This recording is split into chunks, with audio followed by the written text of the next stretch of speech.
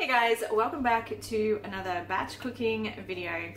Today I am going to get another couple of soups happening. We are going to make a cauliflower soup and a sweet potato soup. These recipes are really simple, very versatile, and the great thing is that you can often mix and match these recipes together, which means that you can come up with new combinations. So by keeping these soup recipes in particular really simple, we can mix them together and get a different flavor. We can use them as a base for stews and casseroles and curries and things like that. Or we can just have them as a soup either for lunch or dinner. So I'm going to jump in and get started with the cauliflower soup. We picked up the cauliflowers from Aldi this week for just under $3 each. So this also means that we're making meals that are actually really cheap, pretty frugal, and filling our tummies for not very many dollars. The sweet potatoes were $1.99 a kilo at Aldi. And one of the things that I like to look for is in-season vegetables that I can make soups from. And that's when I will pick them up in bulk, make soups, get them into the freezer when they are cheap and economical. So at the moment, cauliflowers, sweet potato are a good buy. Other times it's going to be other vegetables. It might be pumpkins or white potatoes or whatever else. But this week, that's what was on special at Aldi. So that's what we've grabbed. We're going to prep them, turn them into soups and get them into the freezer. All right, let's get started. These are our two massive cauliflowers that we picked up from Aldi.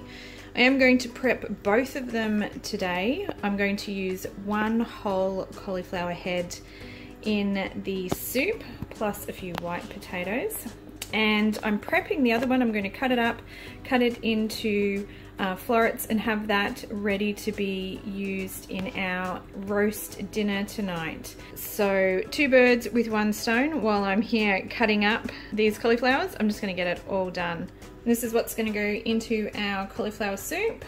We've got 4 large potatoes, 1 really large cauliflower head, and I'm going to chuck in a couple of stock cubes. How many stock cubes will depend on how much water we need to cover all of this. So I'm going to dice everything up, get it into the pot, cover it with water, and then work out how many of the chicken stock cubes we're going to put in there. And I'm going to guess it's going to be probably 3 or 4, but we're going to play it by ear.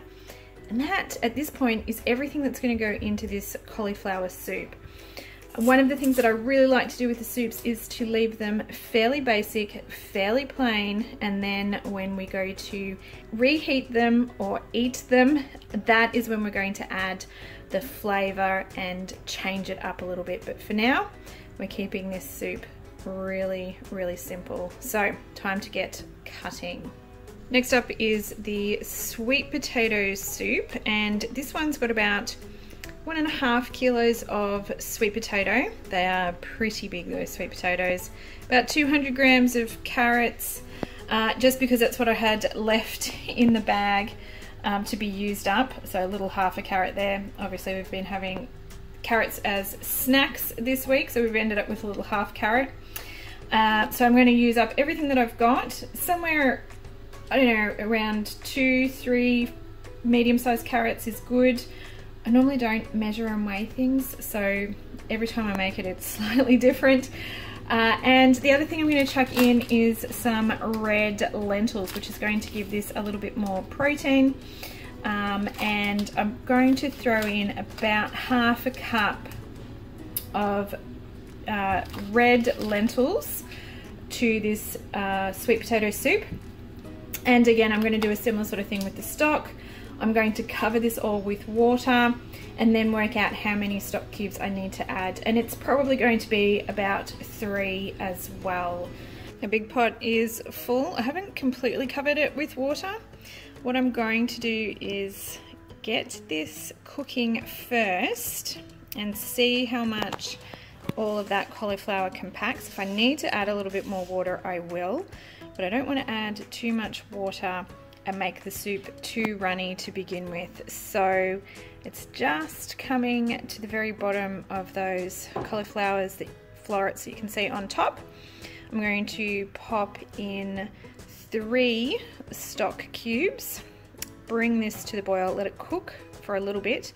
Then I'm going to come back and check it and see how our consistency is looking, and if I need to add a little bit more water, I will add a little bit more water then.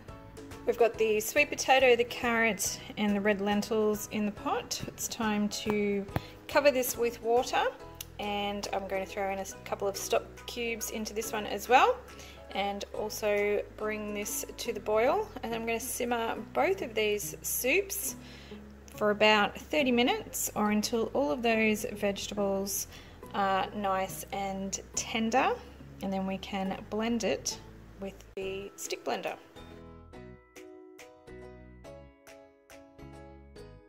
Now that that cauliflower pot has actually come to the boil and everything started to settle, there is actually enough water in that pot, so I'm not going to add any more.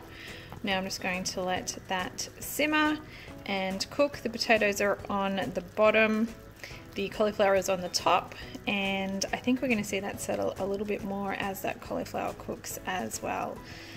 So let's put the lid back on this one and let it do its thing. So the other thing that I've done while I was in the kitchen is I have chopped up the other cauliflower that we bought. That's going to be used in tonight's dinner. I'm going to do a cauliflower and broccoli cheese bake in the oven to go with our family roast. So I've prepped those veggies already. They're in some microwave containers so that I can quickly steam them. And then tonight I'm half prepped. I'm just going to make the cheese sauce to go over the top of them and pop them in the oven. But while I was there, had the knife out, the chopping board, already chopped up one cauliflower, may as well go ahead, chop up that other one. So I've got a bit of a jump start on tonight's dinner.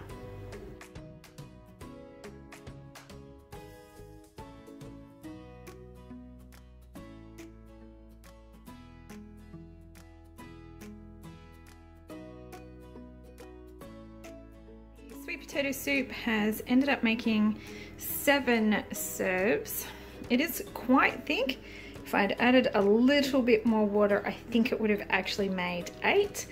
But this time around we've got a thick sweet potato soup with 7 serves, and this all came together for less than $5. And the great thing is that because it's still quite a simple soup, I can either just serve this the way that it is and we'll get 7 serves, or I can use this and mix it, say, with the cauliflower soup that we've made. It'll make a different type of soup. We'll have a sweet potato and cauliflower soup. Or I can use one of these as the basis for a stew or a casserole or even a curry with that delicious sweet potato flavor in it.